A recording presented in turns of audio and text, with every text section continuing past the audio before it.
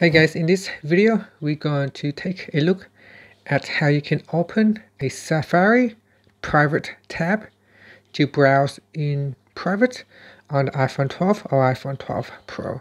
So first let's go back to your home screen by swiping up at the bottom of the screen. Then on the home screen you want to tap on the Safari app. Okay, next you can see here at the moment I'm in private mode, so I'm going to tap on this button right here at the bottom corner on the new tab button, and then you can tap on the private button at the bottom here to switch between private and non-private. So at the moment you can see it's not private, because if it is in private mode then your search bar or the address bar is in dark gray.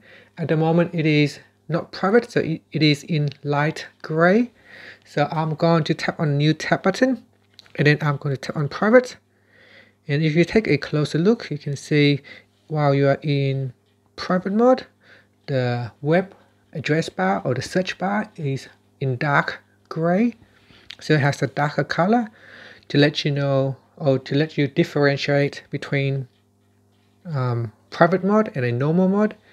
And you can also tell by tapping on this tab button, and the color scheme down here also looks different. You also have a private button in white. So if I switch it off, there is no background in this private button, and that's it. So you can see the color scheme at the bottom looks a little bit different.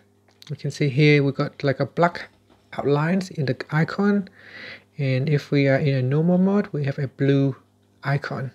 Okay, so blue icons down here in the navigation bar.